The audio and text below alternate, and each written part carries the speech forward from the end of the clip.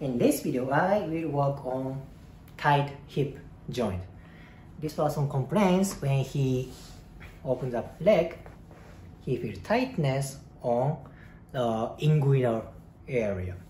I guess this tightness is from pelvic area and pelvis around pubis.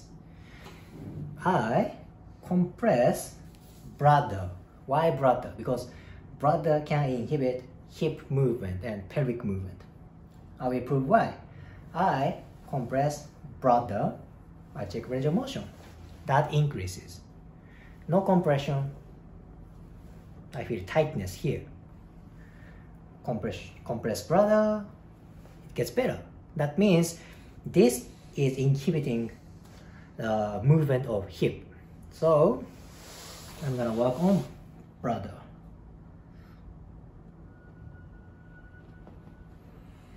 This is visceral manipulation for bladder. Plus I am focusing on lymphatic system of viscera. Good. And let's see, I kind of go through the obturator foramen of pelvis. Nice. So let's check movement. Boom. Very nice. And I work on nervous tissue a little bit. It's a femoral nerve. It's here.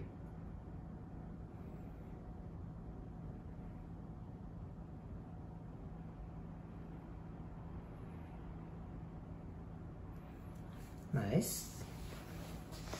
Movement check.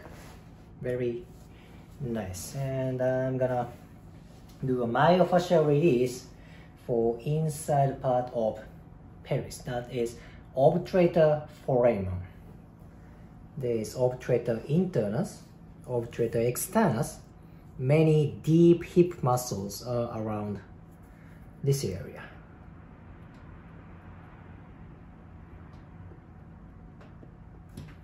Nice.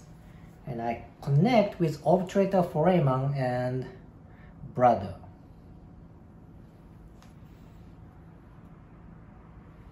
Good. Movement check. Boom. Very nice. Before treatment was like this much. Now he can open his hip very nicely. So working on internal organs and membrane around pelvis is important for pelvic movement and hip movement. If you liked today's video, please hit the like button, comment and subscribe. See you next video.